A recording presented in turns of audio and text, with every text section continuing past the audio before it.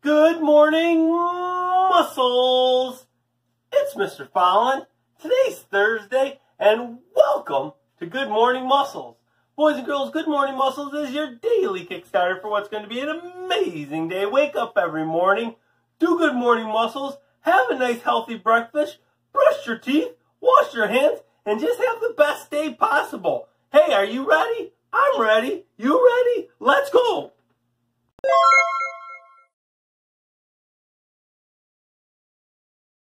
Alright, it's time to get warmed up. Today, we are going to do a brand new warm-up, and it's starring Miss Alexa. What I'm going to do is Mr. Fallon's going to pick an exercise, and then we're going to ask Miss Alexa how many of that exercise we should do. Our first exercise we're going to do is going to be jumping jacks. Alexa, pick a number from 1 to 20. Here is a number, a quatuor vigintillion. Alexa, I don't get it. Alexa, I appreciate... pick a number from 1 to 20. Here's a number between 1 and 20. It's 13. It's 13! Okay, Alexa picked 13 jumping jacks. Here we go. 1, 2, 3, 4, 5, 6, 7, 8, 9, 10, 11, 12, 13. Alright, up next is toe touches. Alexa, pick a number from 1 to 20. Here's a number between 7. It's 7 toe touches. Ready? Up, belly, toes. 1, 2, 3, 4, 5, 6, 7. I think it was 7. We'll stop. Alright, up next we're doing windmills. Alexa, pick a number from 1 to 20. Here's a number between 1 and 20. It's 2. Gosh, fine, touch your toes. Stand all the way back up. That's 1. And that is 2. Alright. Alright, our next exercise, spot run. Alexa, pick a number from 1 to 20. Here's a number between 11. It's 11. Ready? Here we go. 1, 2, 3, 4, 5, 6, 7, 8, 9, 10, 11. Bicycle. Alexa, pick a number from 1 to 20. Here's a number between 1 and 20. It's 15. 1, 2, 3, 4, 5, 6, 7, 8, 9, 10, 11, 12, 13, 14, 15. Alright, arm circles next.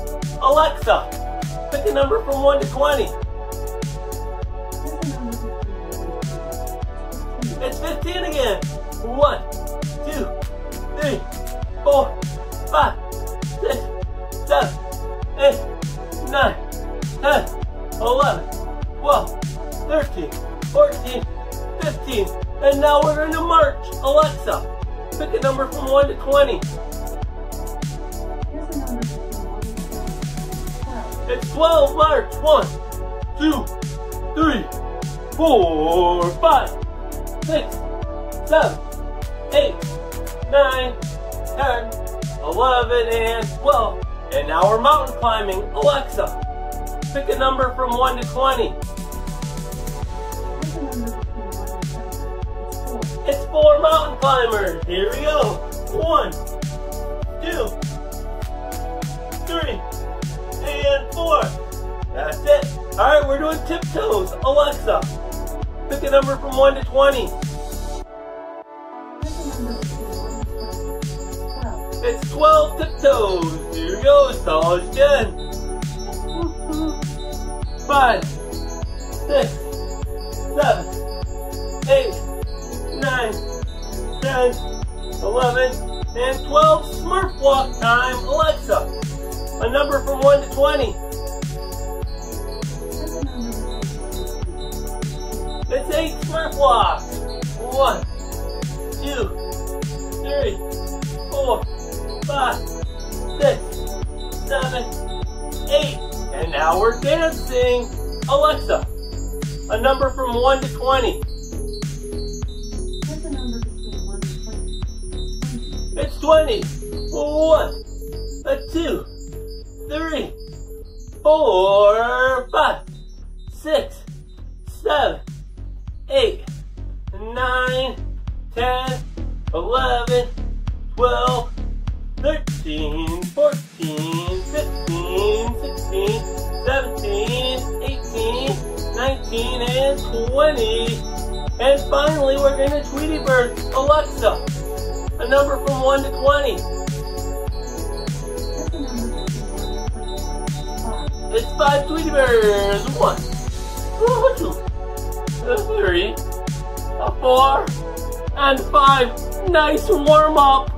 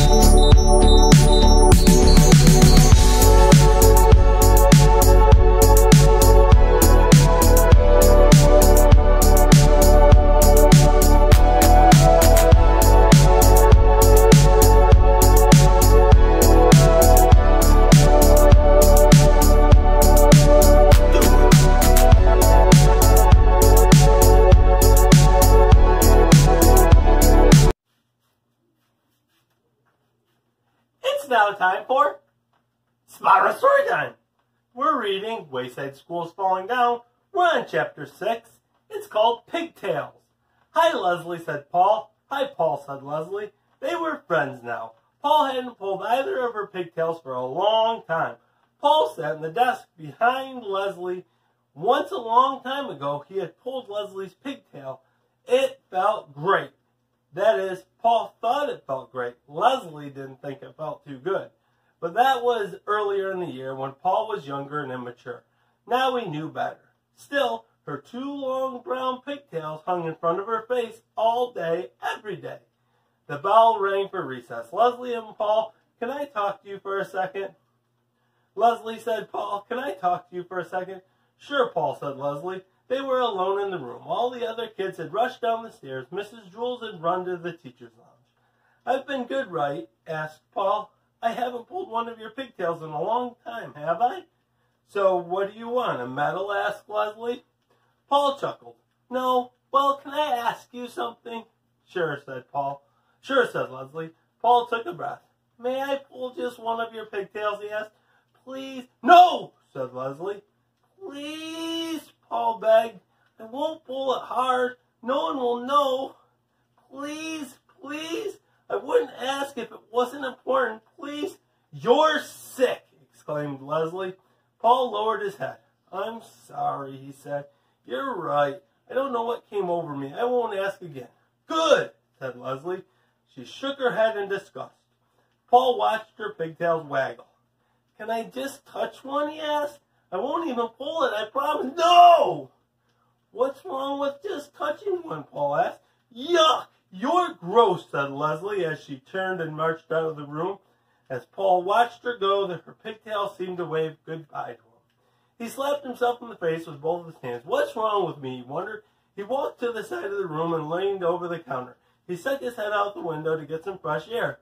Down below, he could see the kids playing on the playground. They looked like tiny toys. Leslie slept back in the classroom. "I'm getting my hair trimmed tomorrow," she announced. "If you want, I'll save the pieces for you. It'll just be some split ends." Paul was so excited he forgot where he was. He quickly raised his head and bashed it against the window frame. Then he bounced forward and toppled out of the window. Leslie stared in horror as the open window then rushed toward it. She leaned over the counter and looked down. "Help!" gasped Paul. There was one brick on the side of the building that stuck out a little farther. Paul desperately held onto it with both hands. I'll go get Louis," said Leslie. "He'll save you." "No, don't go," cried Paul. "I can't hold on. My fingers are slipping." Leslie reached down for him. "Try to grab my hand," she said. Paul made a grab for it, but missed, then quickly clutched the brick. "I can't. Help! I'm scared." "Just don't look down," said Leslie. As she tried to stay calm, she pulled her head back in through the window. Where are you going?" cried Paul. "Help! Don't leave me." Leslie looked around Mrs. Jewell's room for a rope or an extension cord or something for Paul to grab, but she couldn't find anything. She returned toward the window, sighed, then leaned out backward. Her hands tightly held on the edge of the counter as she looked up at the sky. "Grab my pigtails," she said. A big smile came across Paul's face. "Really?" he asked. "Just do it," said Leslie. The pigtails hung a foot above Paul's head. He let go of the brick with his right hand and grabbed her right pigtail. "Yeah!" Leslie yelped. He grabbed her left pigtail with his left. "Yeah!" she screamed. "Okay, pull me in," said Paul. His legs dangled beneath him. Leslie's eyes watered in pain as she tried to step away from the window. "I can't," she groaned. "You're too heavy." Paul swung his legs up against the side of the building. "Try now." Leslie groaned and took a small step away from the window as Paul took a small step up the wall. Then they each took another small step. At last, Paul managed to get 1 foot on top of the brick that jutted out. Leslie pulled her head inside the window as she took another step. Paul let go of one pigtail and grabbed the windowsill. Leslie took another step, pulling Paul the rest of the way through. They both collapsed on the floor, tired and sore. "Oh, my head hurts," said Leslie. "Wow, you saved my life," said Paul. "Well, don't worry, someday I'll save yours." "You don't have to," said Leslie. "Just don't pull my pigtails anymore." "I won't," said Paul. Suddenly he laughed. "What's so funny?" asked Leslie. "This time, your pigtails pulled me." Boys and girls, I was so worried what was going to happen to Paul. That was crazy. Our steps are... Tune in tomorrow. We're going to learn about freedom.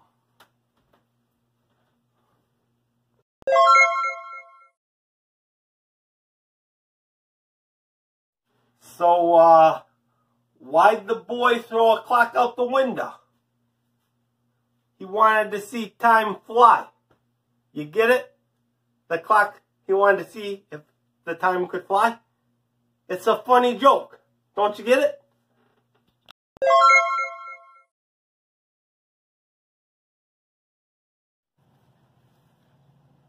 It's game time. And today, what we're going to be doing, we're going to be playing a special game outside that involves rolling. Yesterday, we worked on playing a skee ball game. If you missed our skee ball game, make sure you go back, watch yesterday's video. It was so much fun. Today, we're going to be playing a game called bocce. Now, the way you play the game is actually pretty simple. It's basically lawn bowling, but it's started out by using what's called a Polino or a jack. You toss this out past the center line of the course, and it needs to go at least past the middle line. Then you take an actual bocce ball, and the bocce ball is tossed out using a number of different throws. You can use a punto, where the ball is thrown to try to hit the Polino, or you can use a volley, where the ball is shot up in the air. Now, the idea is to get that bocce ball as close to the Polino as possible. This is how we're going to play.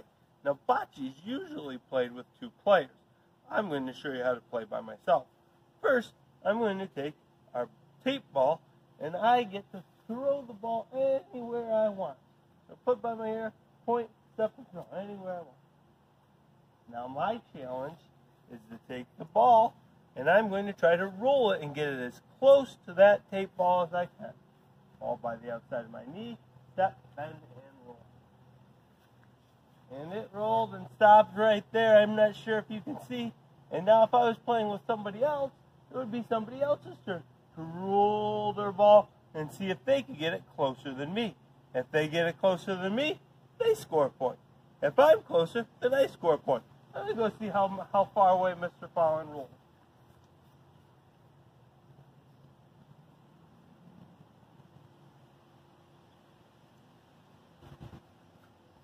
I was pretty close. That was 1.5 feet away.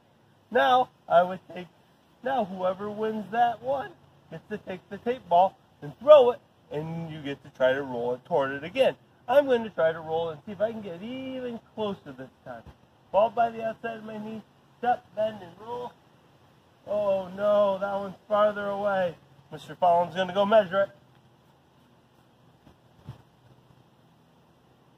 1, 2, 3, 4, 5, 5.5.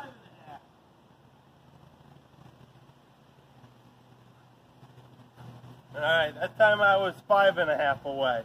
So now I'm going to take our tape ball. I'm going to throw it someplace else. I'm going to throw it over there. Ball by my ear, point, step, and throw. Way over there. Now Mr. Fallon's going to try to roll it and get as close as I can. Ball by the outside of my knee. Step, bend, and roll. Oh. Alright, Mr. Fallon's going to go see.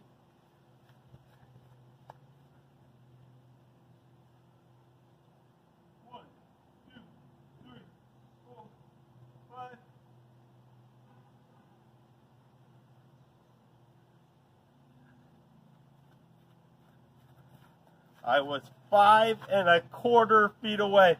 Let's try one more time. All right, I'm going to try to beat it. So far, I had 1.5 on my first one. That was pretty good. We'll see if I can beat it one more time. Ball by the outside of my knee. Step, bend, and roll. Oh, I'm not sure.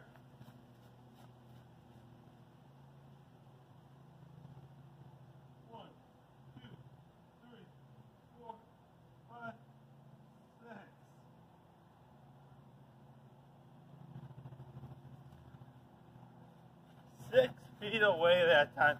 Boys and girls, this game's called bocce. Play it with somebody at your house. So much fun. If you don't have somebody to play with, play it by yourself. I was having fun. I'm going to keep trying to see if I can roll and hit the tape ball. It's going to take a lot of practice. I'm going to have to get really good. But I bet I can do it if I keep practicing. So much fun.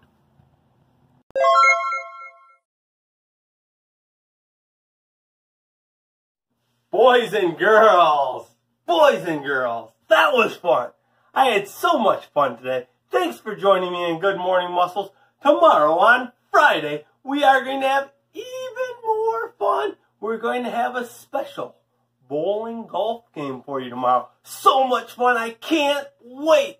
We're also going to have a ton of other things, including a special shout box warm-up tomorrow, and we're going to be swimming. It's going to be fun. I'll see you tomorrow. Muscle!